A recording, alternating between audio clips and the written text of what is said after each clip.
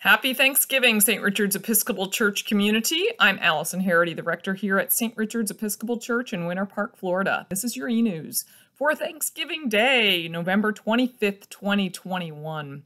This Sunday, November 28th, is the first Sunday of Advent, and it marks the new year on the church calendar.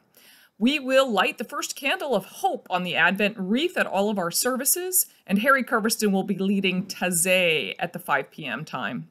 Sunday, December 12th at the 5 p.m. service, we will be holding our Blue Christmas service. We've run that for a couple of years now.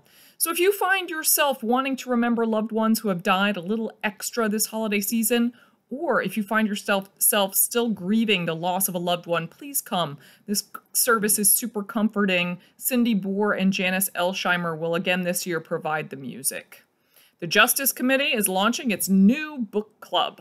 Holly Mandelkern, who has been a friend of the St. Richard's Episcopal Church community for some time now, wrote a book called Beneath White Stars: Holocaust Profiles in Poetry.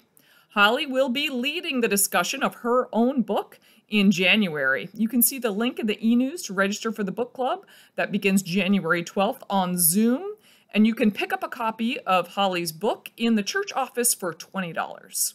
Also, in the e-news and the Sunday Bulletin, you will find the Christmas flower dedication form. It's the tradition at St. Richard's Episcopal Church to give money for special flowers that will adorn the altar on Christmas Eve and Christmas Day, and include a dedication either to someone who has died, or a dedication of Thanksgiving to someone who is alive, or your church community, or your family and friends.